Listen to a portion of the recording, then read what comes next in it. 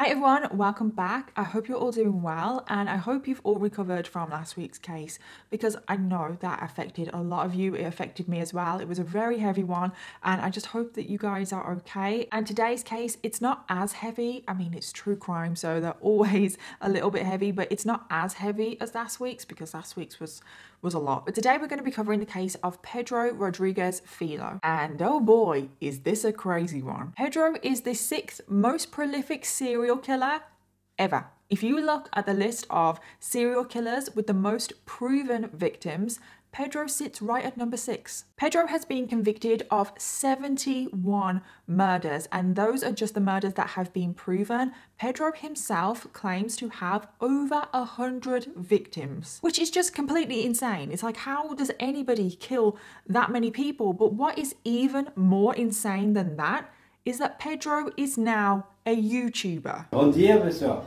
Bom dia pra vocês aí.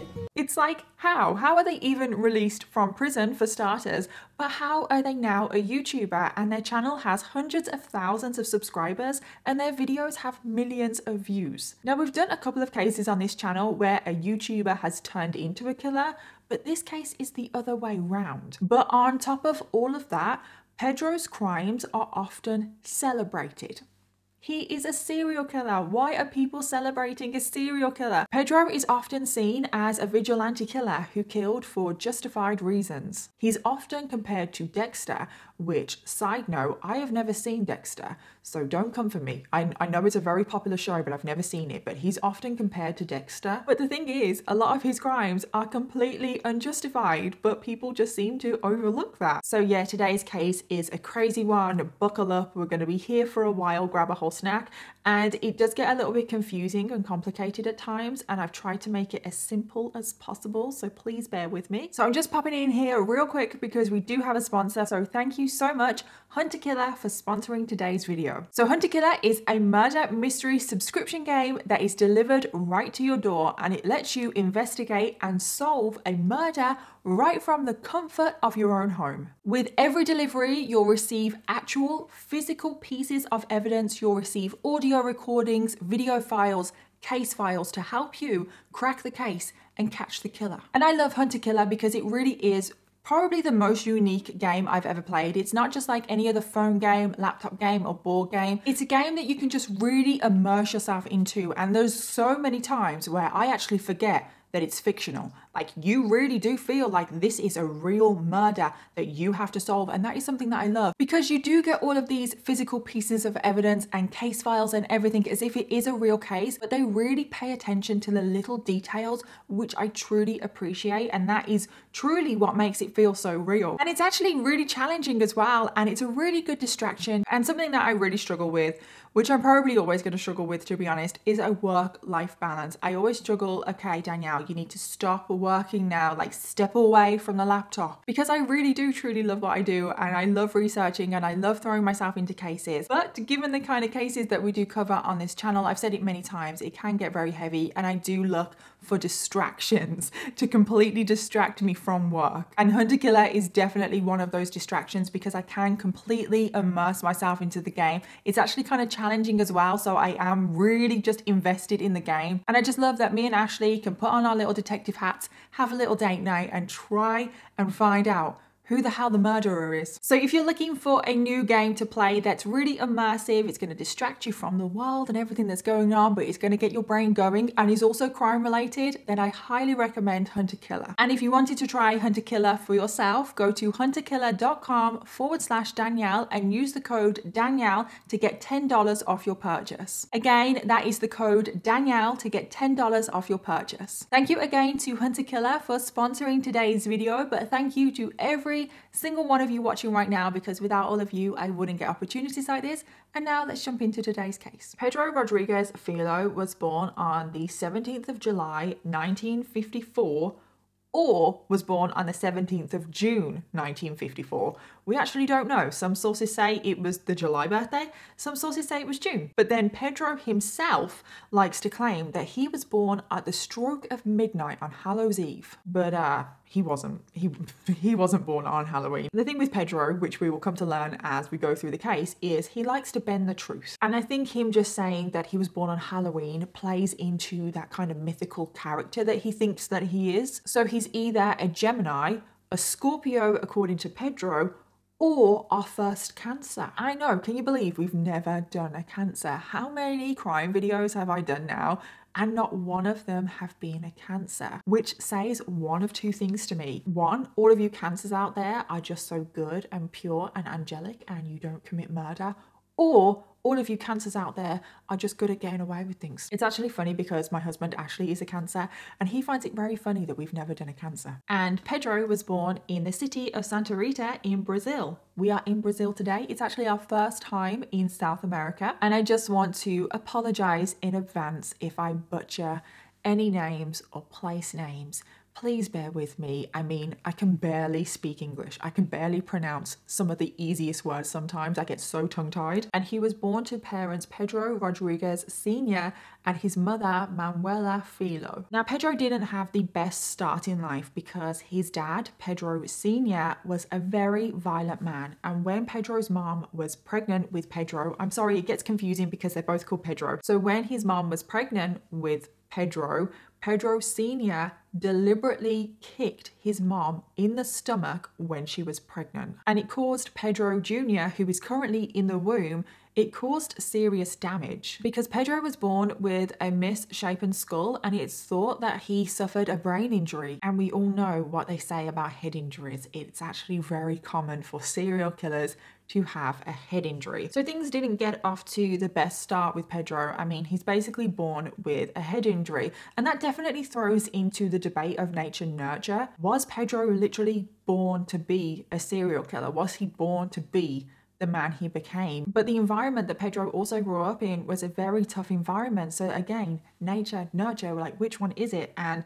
I'm not going to get into nature, nurture in this video. We do not have time, but I definitely think it is an element of both when it comes to Pedro. So Pedro grew up on a farm with 7 younger brothers and sisters. So this is a pretty big family. And the family did struggle to put food on the table, which meant that the children had to go out to work to earn money for the family. And Pedro, being the eldest sibling, a lot of the responsibility was on his shoulders to also provide for the family. But that wasn't the only problem because Pedro Sr., like I've already said, was a very violent man, but especially when he drank. Meaning the children would often witness their dad being very abusive towards their mom, or they would even suffer abuse themselves. And Pedro, as a very young child, would often step between his mom and dad to protect his mom and try and make his dad focus his violence on him instead of his mom. Pedro saw it as a huge injustice that his dad would act like this towards his mom. But then Pedro's mom was also a pretty strict disciplinarian, and it's said that she ruled the house with a quote,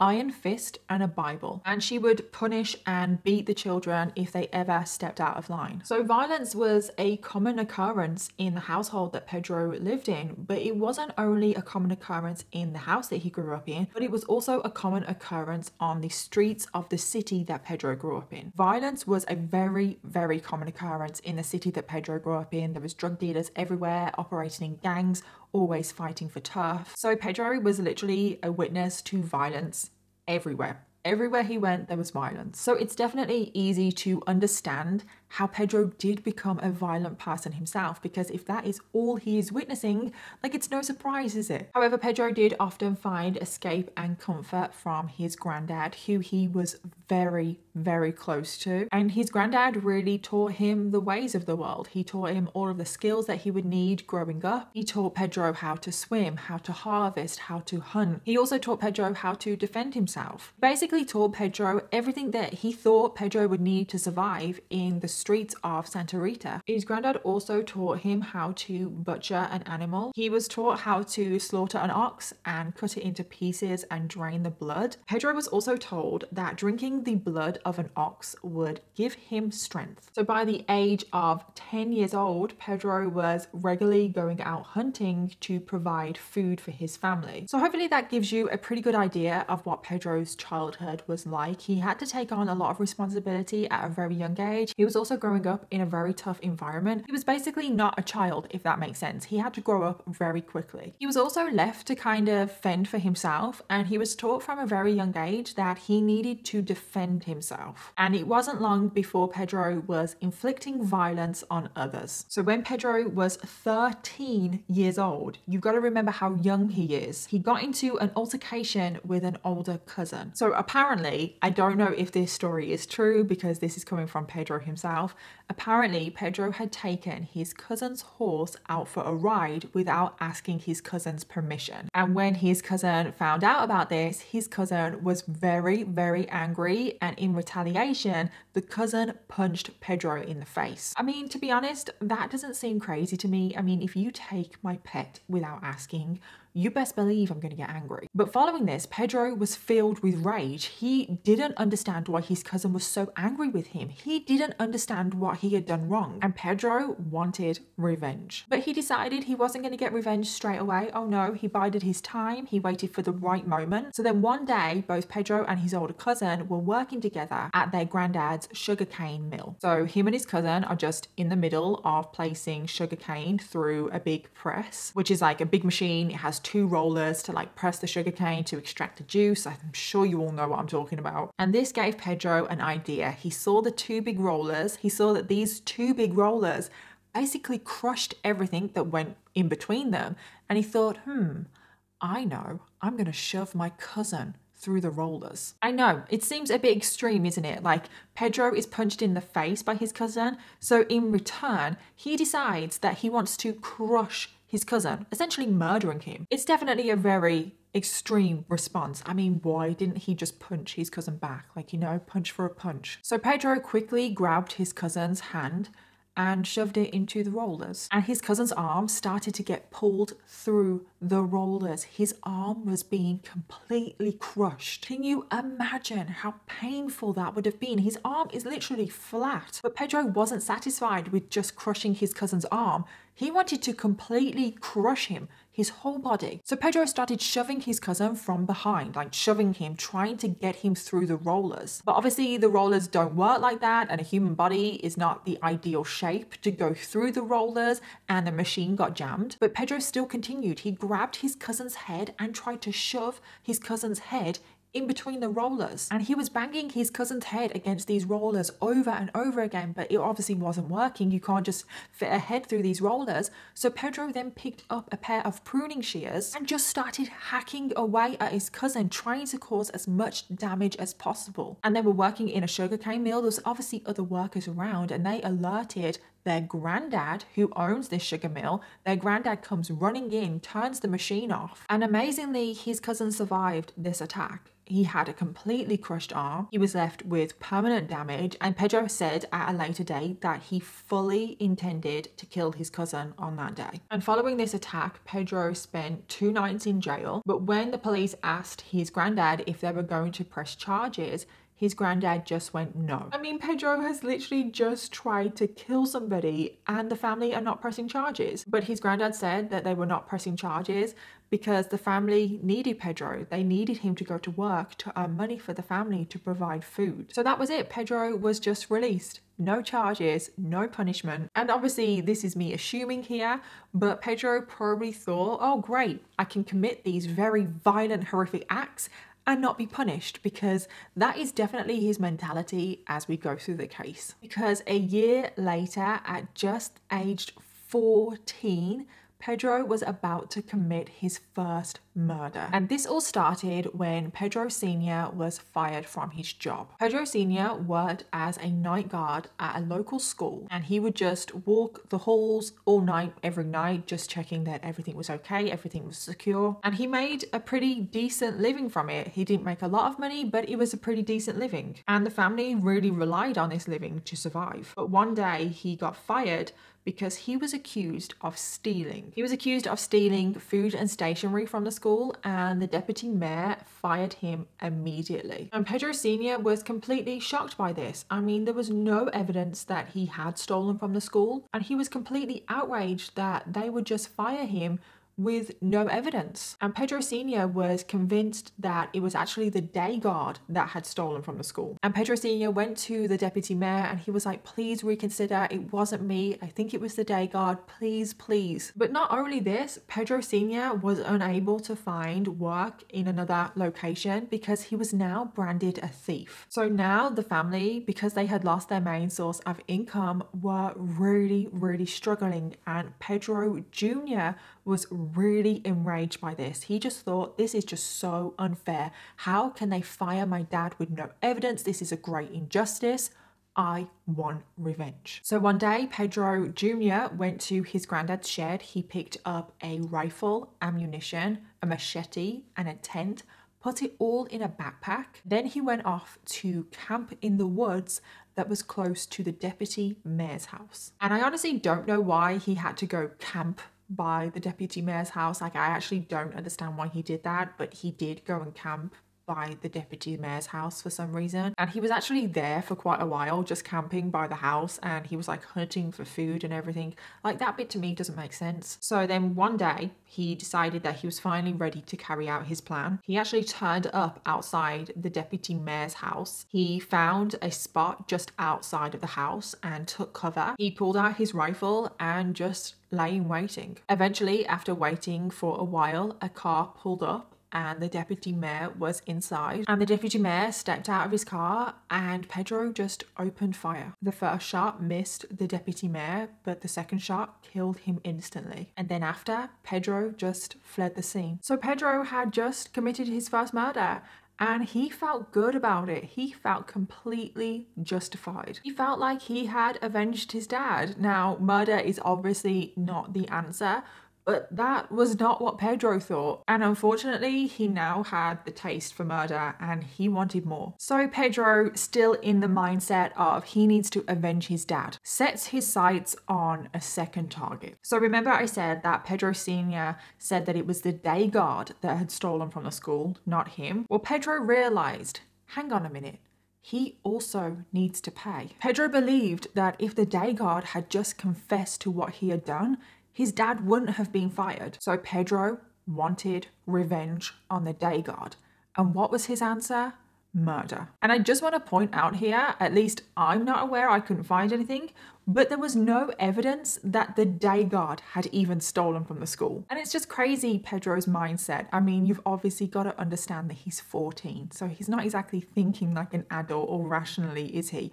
But he is so angry that his dad has been fired with no evidence, yet he is willing to murder another person with no evidence. How is it any different? It's worse. Like, seriously, how is it justified in any way? So a month after killing the deputy mayor, Pedro went to visit the day guard at school. Pedro hid in a store cupboard until the day guard's shift started, and as soon as the day guard arrived, Pedro cornered him. Pedro pointed his gun at the day guard and said he wanted to talk. From this point going forward, Pedro decided that for every person he was going to kill, he wanted to make sure that he sat them down and told them exactly why he was killing them, like he's some kind of vigilante killer, supervillain in a movie. So with Pedro pointing a gun at the day guard, he looked him in the eyes and said, "My brothers are starving because of you.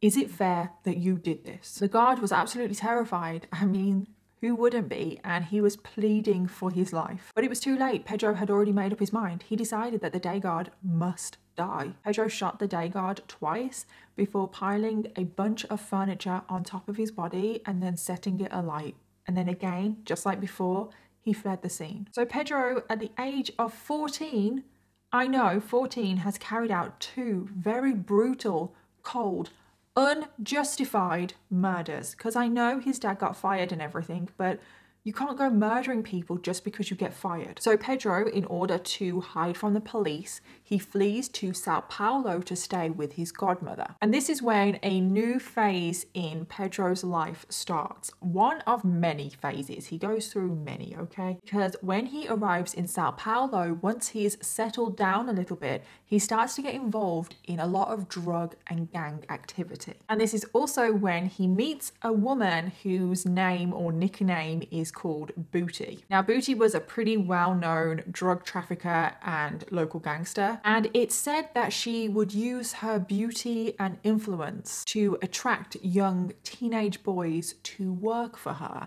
So basically, she was a sexual predator because Booty would sleep with these teenage boys, and this is exactly what she did with Pedro. At only 14 years old, she slept with Pedro, taking his virginity. And I actually don't know how old Booty is, but she's an adult. I would guess 30s maybe. It wasn't long until Pedro actually moved out of his godmother's house and moved into Booty's house. And he was working as a drug trafficker, drug dealer. He was actually moving up the ranks pretty quickly. I think he became like Booty's favorite. And the other people that worked for Booty, basically the other teenagers, were not happy about this because they were just like, why is Pedro moving up so quickly? Like, why is he getting all the opportunities? Like, I want them. I've been around longer. Given the nature and the environment that Pedro is living and working in now, there was quite a few people that wanted to take him out. So one day, a group of 3 other boys, teenagers, probably around the same age as Pedro, approached Pedro and said, hey, do you want to go somewhere quiet and smoke some weed with us? So they took Pedro to a nearby lagoon, and Pedro started to think,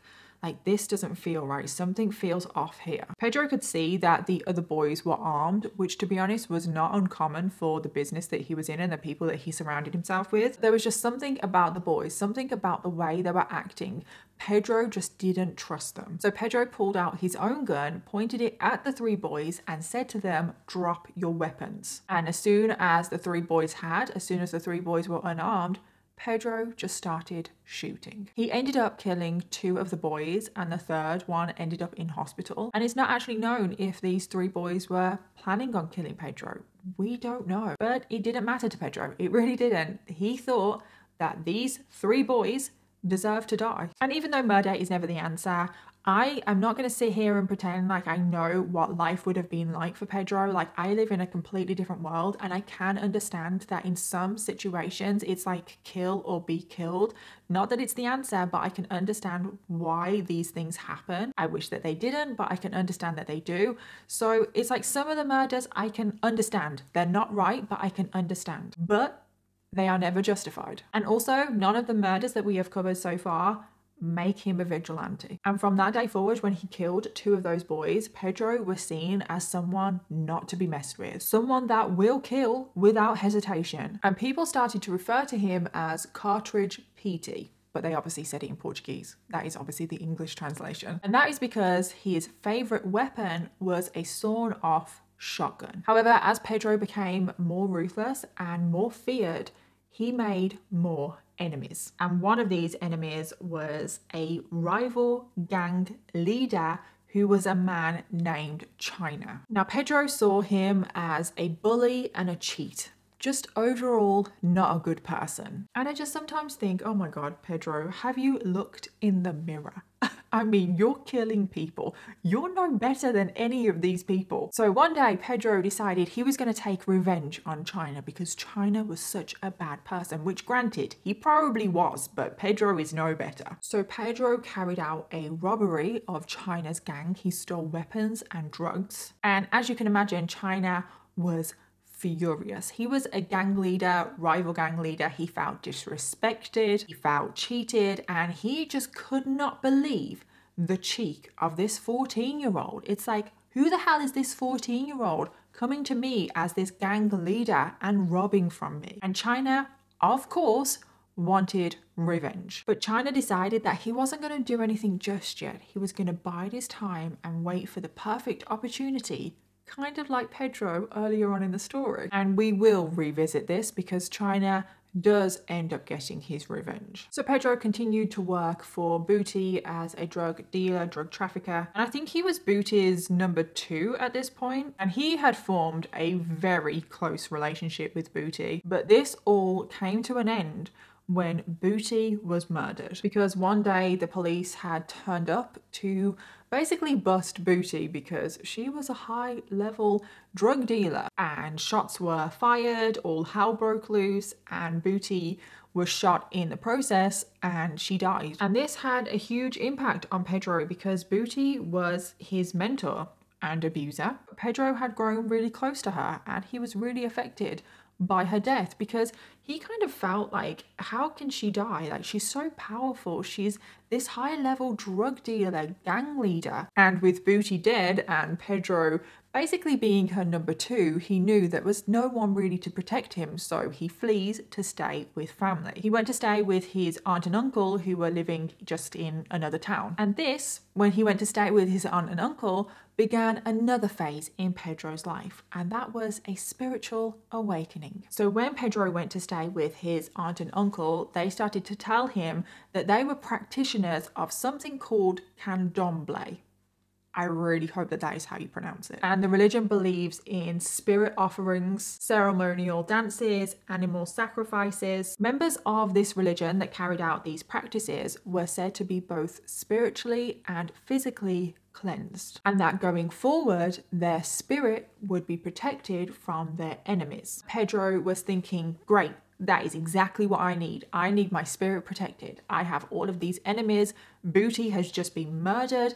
I need protection. Pedro saw Booty as someone that was invincible, but she wasn't, and he did not want to suffer the same fate himself. So Pedro decided that he was going to join the religion. But to join the religion, this required a ritual. And I've got to warn you, we are going to be briefly discussing animal sacrifices, and I know animal stuff is like a huge no, so if you don't want to hear anything, maybe skip forward 2 minutes. So at the beginning of the ritual, Pedro had to shave all of his hair off. His head, body, everywhere. He had to shave completely. And then he had to gather gunpowder, 7 stringed beans, a black cat, and a coconut with all of the hair from the coconut removed. Pedro was then ordered to kill the cat, drink the blood from the cat, and then cover himself in the remains of the cat. So organs everywhere, blood,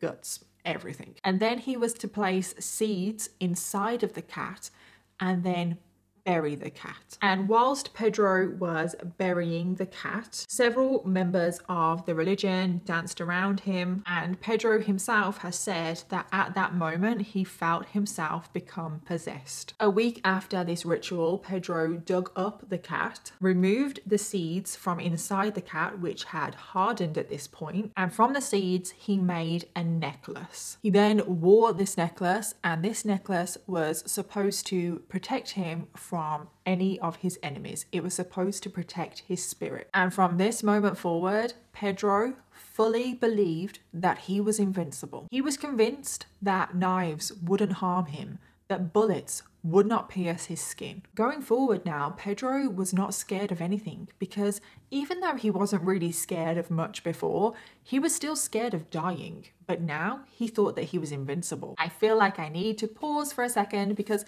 a couple of years have gone past and Pedro is 16. It's so crazy. He's a child. He's already killed 4 people by the age of 16. But not only has he killed 4 people, he has enjoyed it. He has got enemies everywhere. He's got enemies of very powerful, dangerous people, and he's 16. And after the ritual, Pedro's confidence only grew. And now Pedro had decided that he was a defender of the weak. Pedro basically believed that he was Robin Hood. He would hijack food trucks and feed the poor. He would burn down businesses of basically gangs, you know, the businesses that are just a front for drug and gangs and stuff. He would burn down those businesses that were taking advantage of other people. He would kill men that harmed women. And I don't condone murder or violence or whatever, but all of the hijacking of food trucks and protecting the vulnerable, protecting the poor, giving to the poor, I think we can all get behind. They are the only crimes, in my opinion, that are vigilante, protecting people from the gang members and stuff. Everything else, not vigilante, but that's just my opinion. But Pedro himself fully believed he was a vigilante killer and he thrived in this role. And I just think, what makes Pedro the judge? You know, like what makes him literally the judge, jury, and executioner? What gives him the right to essentially decide who lives or dies? And I just want to point out that Pedro, even though he's doing this vigilante stuff and he's doing all this Robin Hood stuff and everything, he's still operating in gang activity and he's still living the lifestyle, the very lavish lifestyle that comes with that. So is he really the hero that everyone makes him out to be? I don't think so. So Pedro continued to move around. He didn't stay in one place for too long because he had so many enemies. And he ended up in Rio, and this is where he meets a woman named Maria Olympia. And Pedro soon fell in love with Maria. And it wasn't long after that she fell pregnant. So things are, in Pedro's mind anyway, things are great. He's met the love of his life. She is pregnant. He's still living this avenging Robin Hood kind of lifestyle. But this would all come crashing down for Pedro because one day when he returned home, he found Maria on the floor covered in blood. She had been murdered, as well as their 7-month unborn child. And on the wall, written in Maria's blood, were the words, "We will get you." And Pedro was absolutely devastated and heartbroken. I mean, the love of his life, but his unborn child has been murdered.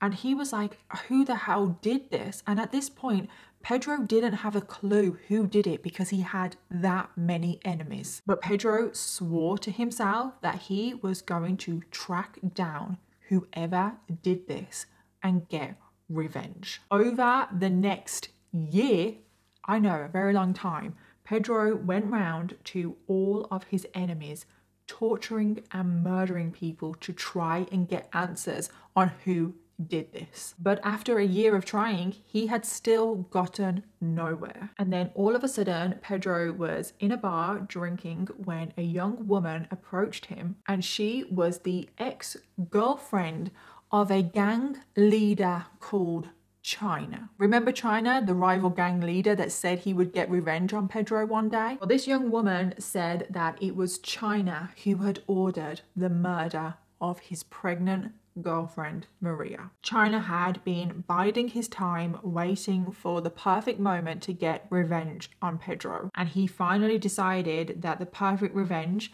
was killing the love of his life with his unborn child. And Pedro was outraged. He was so annoyed at himself, for starters, because he was so annoyed that he hadn't realized that it was China. He had been looking for the person responsible for this for over a year, and he was annoyed that he hadn't realized this himself. And as you can imagine, Pedro decided that he was going to get revenge for this, and he was going to murder China. So first, Pedro needed to track down China. He needed to find out where he was, and he soon found out that there was going to be a wedding the following weekend, and China and China's whole family were going to be at this wedding. And Pedro did not hesitate. He recruited 2 of his friends, made sure that they were fully armed, and they all turned up at the wedding. When they arrived at the wedding, they were greeted by an old man who asked them who were they. And Pedro said, "I am an honored guest of China. I believe the most awaited guest of the night." Pedro then spotted China. He barged the old man out of the way, pulled out his sawn-off shotgun, and just opened fire. He first aimed at China, hitting him in the chest and killing him instantly. But Pedro did not stop there. All of China's family were there, and also gang members of China's gang were there. These men worked for China, therefore they were equally guilty. Pedro vowed to kill every man at that wedding. He did say that he was not going to harm any women and children because he believed that they were innocent, which I just want to point out, like, not every man at that wedding was a part of the gang, had anything to do with anything. They were innocent. Again, how is this vigilante? So Pedro, along with his 2 friends, just started shooting indiscriminately. And there was chaos at this wedding. People were screaming because there were 3 people just indiscriminately firing shots everywhere, but Pedro didn't care. He was just calmly walking around, shooting as many people as he could. Pedro ended up killing 7 men that night and wounded 16. And when him and his 2 friends were done shooting everyone at the wedding, they went to the bar that was at the wedding and sat down for a drink to celebrate. So after this wedding massacre, the heat was really on to catch Pedro. I mean, of course it was. He's just killed 7 men. And the police were on his tail. And on the 24th of May, 1973, when Pedro is just 18, I know, he's still incredibly young. How many people has he killed? And he's only 18. I think it's very easy to forget how young he is when he's doing all of this. When the police catch up to Pedro to arrest him, Pedro didn't come quietly and a huge gunfight broke out, and Pedro did get shot and wounded in the process. I don't exactly know how many times he got shot, but he did, and he passed out.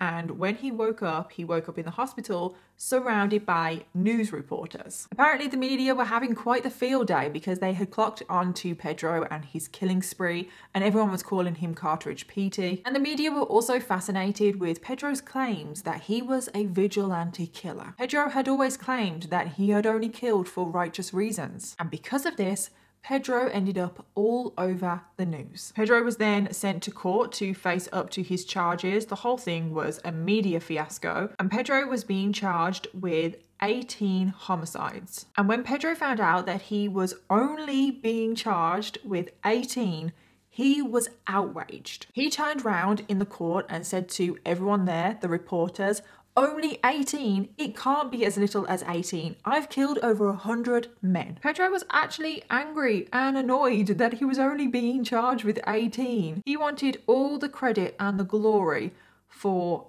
100 victims. I mean, that's what he claims anyway. And in the end, Pedro was only convicted for 14 murders, and he was sentenced to 126 years in prison. And at this point, people thought, great, he's been arrested, sent to court, convicted, and now he's been sentenced to 126 years. His killing spree is finally over. But they were wrong. So we all know by now that Pedro only likes to kill, quote, bad people. And what kind of people are in prison? Bad people. Pedro had no intention of slowing down. He relished the idea of going to prison. Now, Pedro was pretty notorious. A lot of the people in the prisons knew who he was. A lot of people didn't like him. A lot of his enemies were in prison, and a lot of people wanted to kill Pedro. So he was given the option for protective custody, where he would be kept away from the other prisoners and kept alive, essentially. But Pedro turned this down. He was like, I don't want protective custody.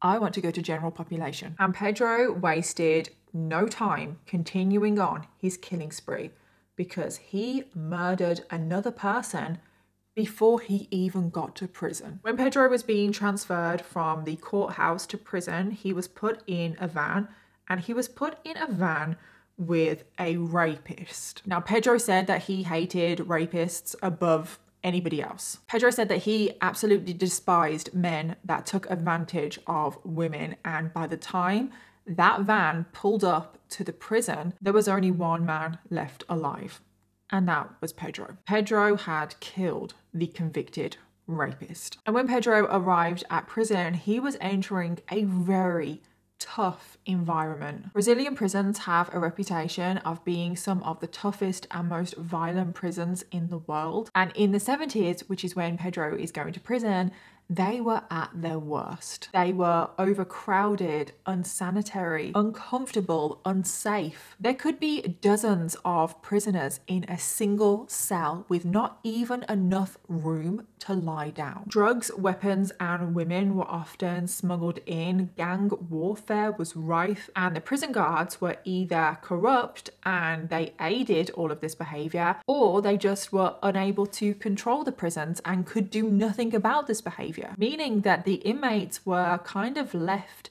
to govern themselves. Violent outbursts were a common occurrence daily. Deaths were a common occurrence almost daily. Gang wars would often leave other prisoners decapitated or disemboweled. So pretty tough conditions, like some of the toughest conditions imaginable. But to no one's surprise, Pedro thrived in these conditions. Pedro arrived at the prison with a huge target on his back. I mean, a lot of the prisoners hated him because they were enemies of him, rival gangs and everything. But a lot of people also didn't like Pedro because Pedro had this almost celebrity status, this vigilante killer, this person that would kill without hesitation. And other prisoners almost saw this as a challenge. Pedro was ambushed by 5 other prisoners that wanted to make an example of him. They quickly surrounded Pedro for the attack. However, they seriously underestimated him because by the end of the fight, 3 out of the 5 that had ambushed him were murdered. Pedro had murdered 3 of them and seriously injured the other 2. And from that day going forward, Pedro was known as a legend. He became someone that no one would mess with. And a lot of people tried to keep their distance from him because they knew that he would kill without hesitation. But even though everyone tried to avoid him, his killing spree did not end. Over the following years, Pedro murdered 47 people. You heard that right, 47. He would usually carry out these murders with homemade knives or with weapons that had been smuggled in. But other times he would literally just break people's necks with his bare hands. Pedro had made himself judge, jury, and executioner. Pedro would often target criminals who were rapists, pedophiles, anyone that targeted women and children. When you hear this, when you hear the kind of people that he's targeting, you can understand how he got this reputation of being a vigilante killer. You can. But then he also murdered someone in prison because they were snoring too loudly. And then another time, Pedro murdered someone because he caught someone spying on him during a conjugal visit, which, yeah, creepy, yes. But both of those not vigilante killings. But this did not stop Pedro being celebrated in the media. It's just crazy. Pedro literally became this mini celebrity. I shouldn't even say mini. He was literally a celebrity and he became the most dangerous and feared man in Brazil. And of course, Pedro is like a lot of serial killers. He loved his newfound fame. Pedro regularly received fan mail and love letters, and he also received several marriage proposals. But not only that, Pedro was receiving requests from the public to carry out hits on other prisoners for them. So what, Pedro is a hitman now? And unbelievably, he carried out some of these hits. If he believed that the person who was requesting the hit was genuine and their story was genuine, Pedro would kill that inmate for them. Do you know how many innocent people are in prison?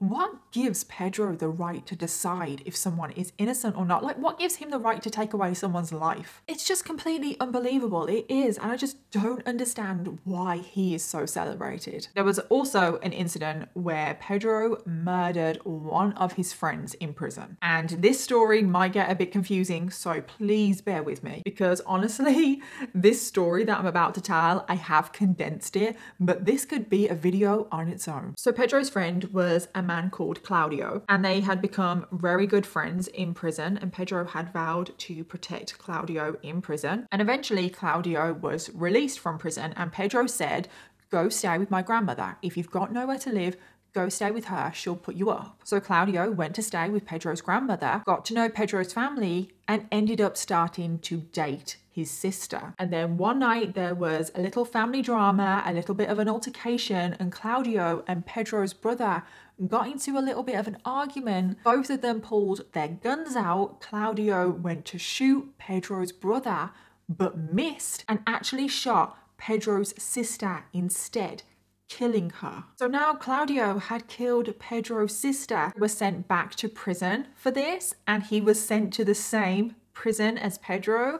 And when he arrived, Pedro said to him, "Listen, I know it was an accident. I forgive you." And Claudio was like, "Oh God, thank God, because he knew that Pedro killed without hesitation. However, Pedro had not forgiven Claudio because a short time later, Claudio was just in his cell. Pedro entered his cell, walked up behind him and just started stabbing him repeatedly in the neck. Pedro continued to stab Claudio in the neck until his head had been completely decapitated. And then Pedro just left the cell, left Claudio there, and went back to his business. Pedro left happy, knowing that he had avenged his sister's death. And this is what Pedro's life was like in prison. He pretty much could do whatever he wanted. He could kill anyone he wanted, and he got away with it. No one even said anything. But then Pedro got some news in prison that would change everything. It would have a huge impact on him. So one day he was called into the prison guard's office, and they said that they had some news about Pedro's mom. And Pedro thought that this was very weird because he had literally seen his mom in person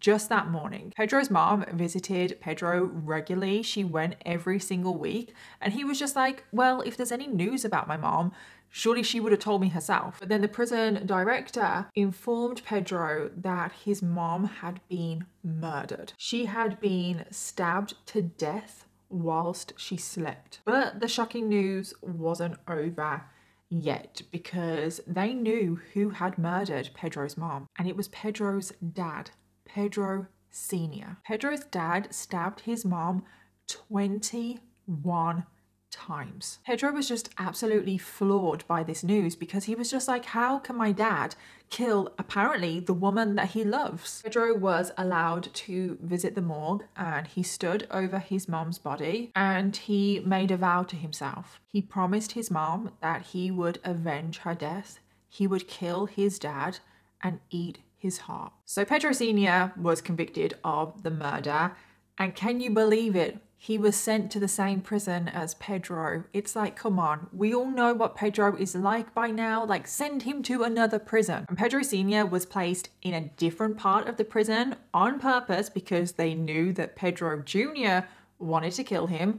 But I think we all know what happens. Pedro pretty much runs this prison and he does whatever he wants. So one day Pedro says to a prison guard, oh, I'm not feeling too good, like, oh, I'm not feeling well. So the guard enters Pedro's cell, and Pedro then threatened this guard at knife point, told the guard to hand over his gun and his keys. Pedro then used the gun to round up all of the other prison guards, and he locked them all in his cell. So now Pedro has free reign of the prison. There are 0 prison guards around.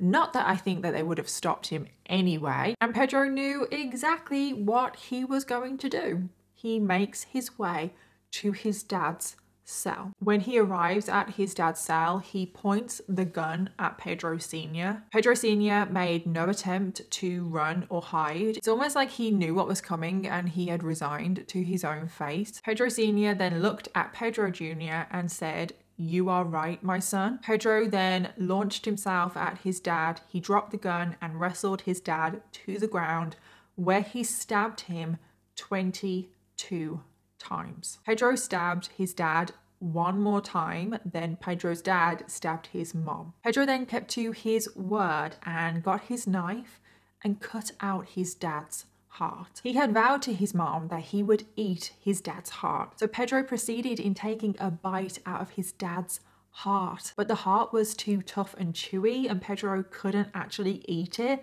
so he just spat out the remains on his dad's body, and then he just calmly walked away. He walked back to his cell.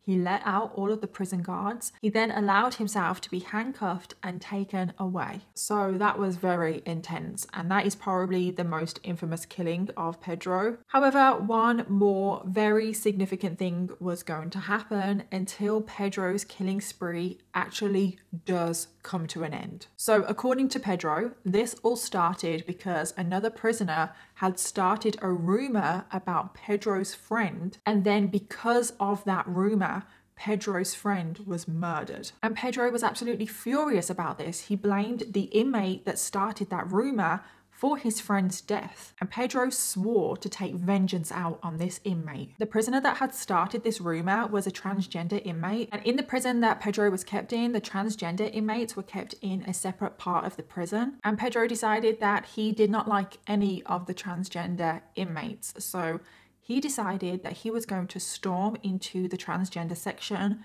and just kill as many people as he could. And tragically, this is exactly what he did. And by the end of his rampage, he had killed 16 prisoners. Now, this incident was horrific enough to actually force the prison to do something about Pedro. They had decided that enough was enough, like he was killing too many people. Pedro was then sent to a psychiatric ward, and he was ordered to not have any contact with any other prisoners. And this is exactly what I mean when I say that Pedro is not a vigilante killer. He has purposely gone into the transgender section of the prison to kill inmates just because they're trans. So please tell me, how is that a vigilante killer? Pedro has spoken about this incident later on to a reporter where he said, quote, "Gone crazy, killing," insert derogatory word because I won't say it. And then he also said that he was deaf for 3 days after this because of the screams of the prisoners that he was murdering. And for some reason,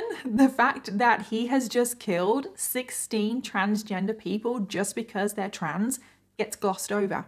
No one wants to focus on it because it doesn't fit the vigilante narrative, and it makes my blood boil. Everyone wants to forget about this because everyone just wants to celebrate him. Oh, Pedro only kills bad people. I'm sorry, he doesn't. He has now been sent to a psychiatric ward. He was evaluated and they deemed him to be a psychopath.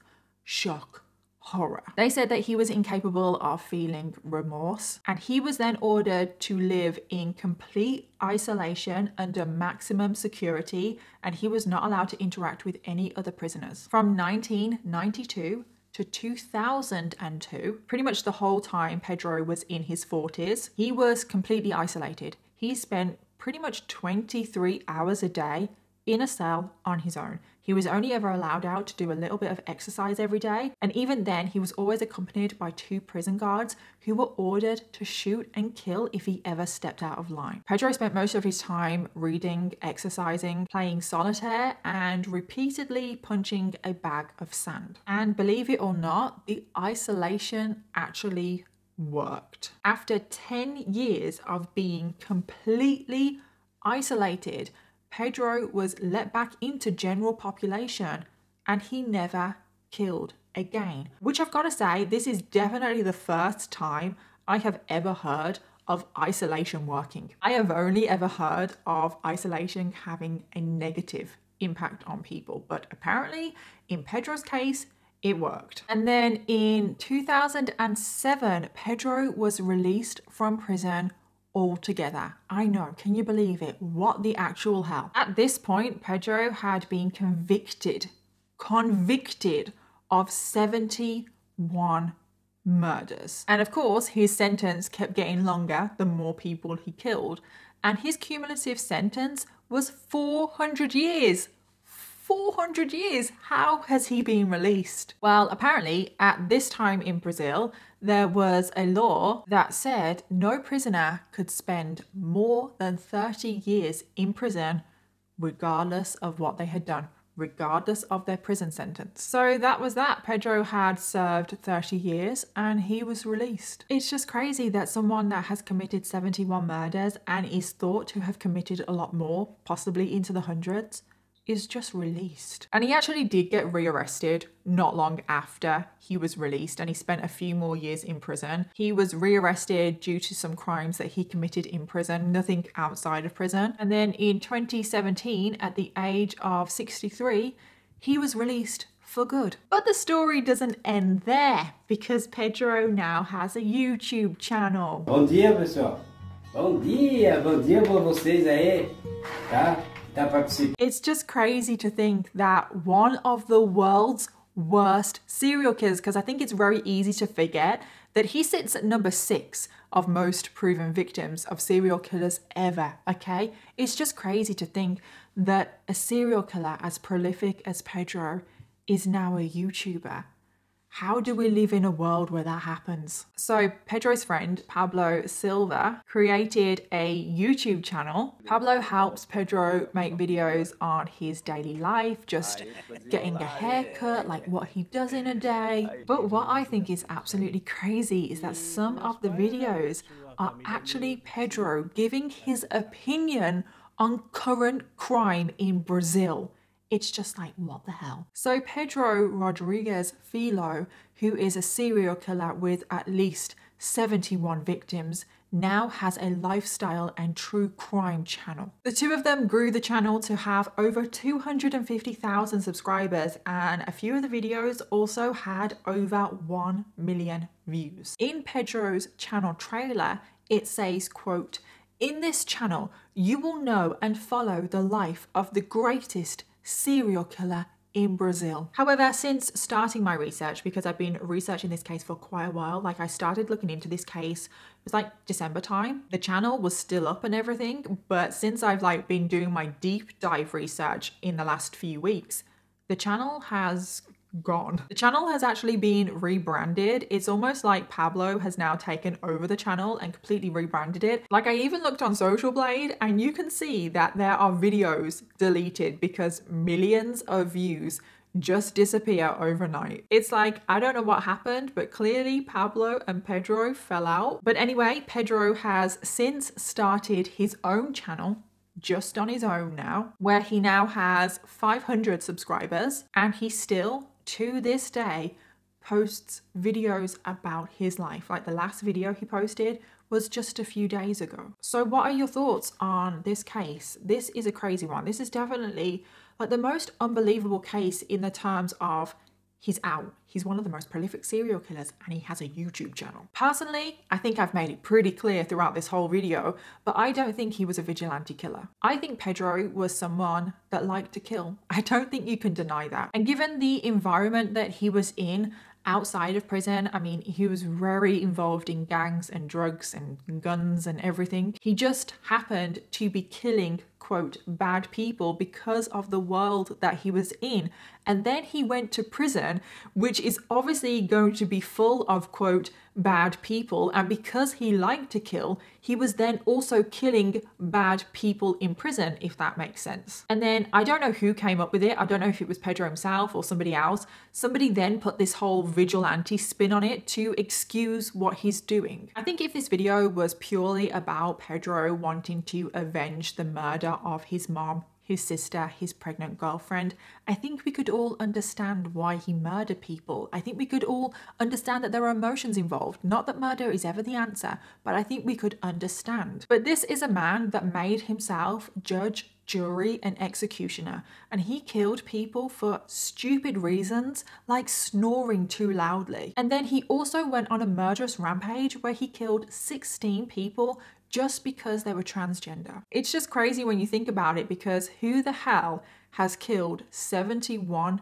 people is a serial killer, one of the most prolific in the world, and they are celebrated. So that was the story of Pedro Filho.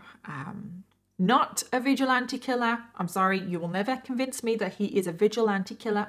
And there was a really good book on this case, and I used that book quite a lot for my research. It is a very good book if you wanted to read a bit more about this case, because I did have to cut a few things out. Definitely go check that book out. I will leave a link to it in the description box if you wanted to go check it out. So yeah, please leave me all of your thoughts on this case. Like, I really want to know, because I feel like from doing my research, it is 50-50. 50% of the people that know about this case think he's a vigilante, celebrate him, think he's amazing, he's a hero. And then the other 50% are kind of like me and think, hang on a minute, he's killed at least 71 people. How are we celebrating this? He is not a vigilante killer. So yeah, let me know all your thoughts, theories, and opinions. I want to know, especially on this case. Like, I want to know what you all think. Don't forget to leave me your case suggestions in the comments down below. I always want to know what you want to hear next. Thank you again to Hunter Killer for sponsoring today's video, and I'll see you all in my next video. Bye.